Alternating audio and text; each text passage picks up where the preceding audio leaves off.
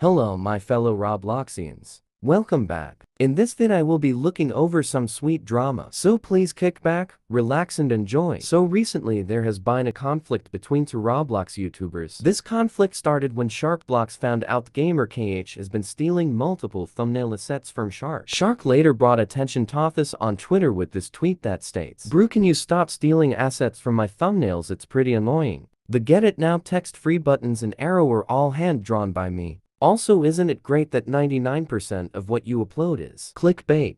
Rubbish." After that, Shark showed a tweet from the gamer KH saying, "I can't take life anymore. This is the end. I am oofing myself. Who wants my leftover Robux? Must follow." It's just disgusting that he actually did something like this. Then end it with must follow. Like, how could you tweet something like that about a very sensitive topic? Now the gamer KH claims he was hacked. You know, the usual. The sad thing is he provided no proof for anyone to believe. So this drama basically started with Shark calling out the gamer for stealing thumbnail assets. The gamer then later replied, "You literally make clickbait videos yourself, promising new free items when in reality you don't really. Also showing fake in-game glitches. I may do some little clickbait myself, but you're twice as worse." Now this is some big time cap. Just by looking on his video thumbnails you can tell it's all clickbait. Like for example this video. So do you think gamer is guilty or innocent? Say what you think in the comments. Also please like and subscribe. And I hope to see you guys in the next one.